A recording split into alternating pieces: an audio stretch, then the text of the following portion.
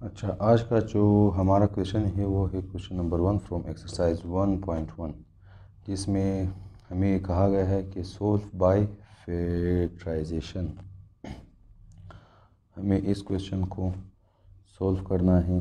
Solve से मुराद x की कीमत मालूम करना है, और वो भी फैक्टराइजेशन के मेथड से।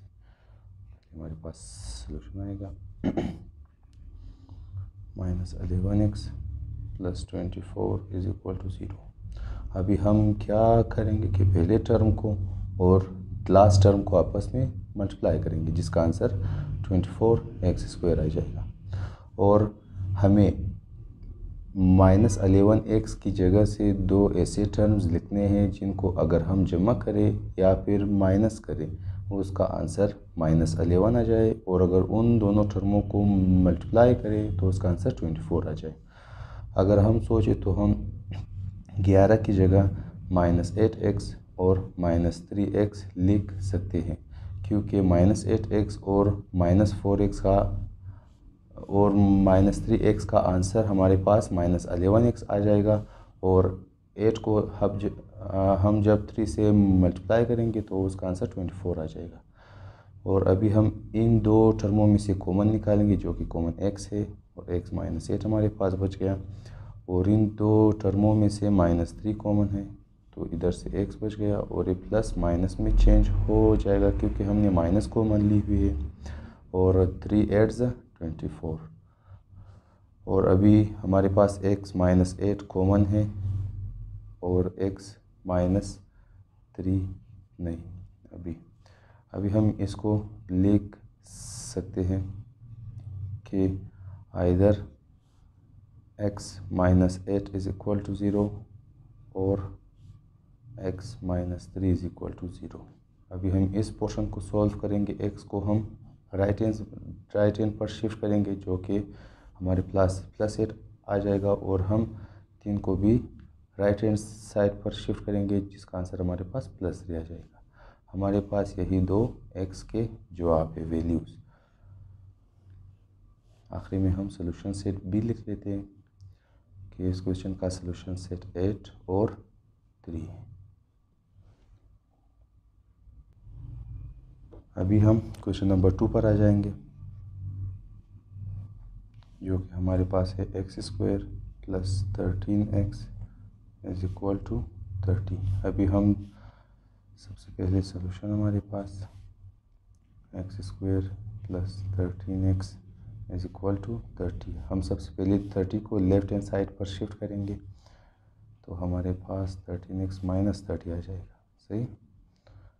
अच्छा, अभी हम सबसे पहले टर्म को और लास्ट टर्म को मल्टीप्लाई करेंगे, जिसका आंसर हमारे पास 30x² आ जाएगा -30।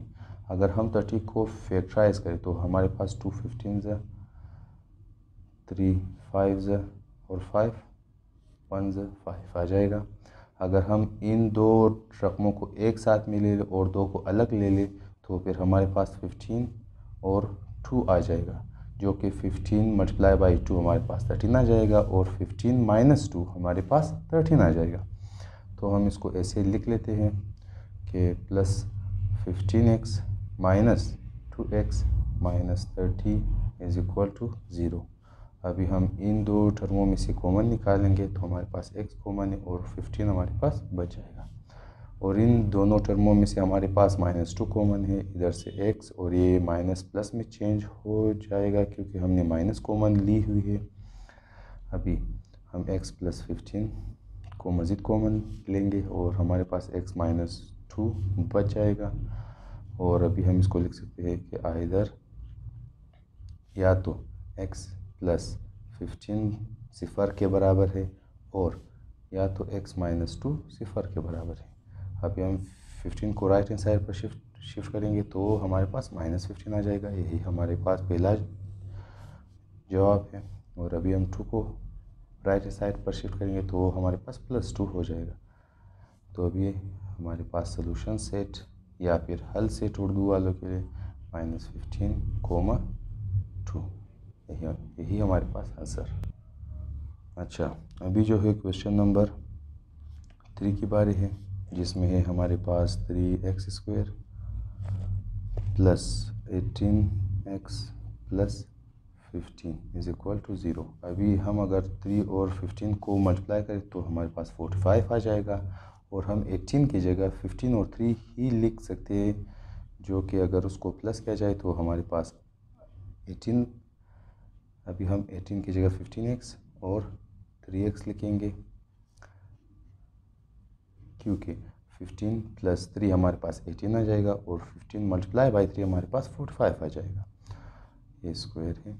अभी इन दोनों में से हम कॉमन निकालेंगे, जो कि 3 और x कॉमन है। इधर से हमारे पास x बच गया, और इधर से 3 5 से 15 5 हमारे पास बच गया। उसी तरह इधर से सिर्फ 3 कॉमन है, तो हमारे पास x प्लस 5 बच जाएगा। अभी हम x प्लस 5 को मज़ीद कॉमन लेंगे, और 3x प्लस 3 हमारे पास बच गया। या तो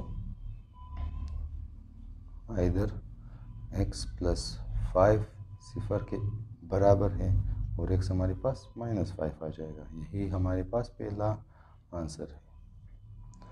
और अभी या तो 3x प्लस 3 0 के बराबर है, 3x इधर पे, इस 3 को हम उस तरफ शिफ्ट करेंगे, जो कि -3 हो जाएगा। ये 3 x के साथ मल्टीप्लाई हो रहा है, तो उस तरफ जाकर उस 3 के साथ डिवाइड हो जाएगा, -3 डिवाइड बाई 3, और हमारे पास आंसर आ जाएगा 3 और 3 cut, x is equal to -1। तो हमारे पास सोल्यूशन सेट किया जाएगा कि 5 -5, -1, यही हमारे पास जवाब है।